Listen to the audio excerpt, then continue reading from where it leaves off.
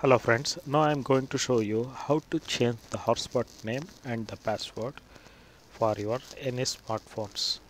Go for settings, go for personal hotspot, open the menu, set up portable hotspot, and now you can see there is an SSID name and a security WPA2 PSK password, and you can select this one and you can change the name, any name.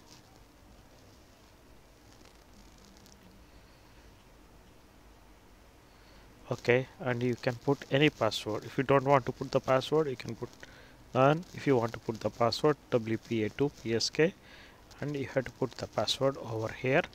You can see the password here, and you just type the password over here, whatever you want to put the password.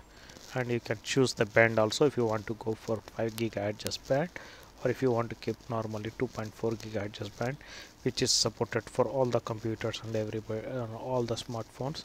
5 GHz band is supported only for few telephones. Okay, after that just click on OK. So you can see that's turn on hotspot, so it will be turning on your hotspot, and you just turn on your hotspot. Okay, now you can see there is the username here at the rate. So this will be your Wi-Fi SSID, which you can find on other phones and the smartphones. Okay, thank you for watching my video. Please subscribe my video. Thank you.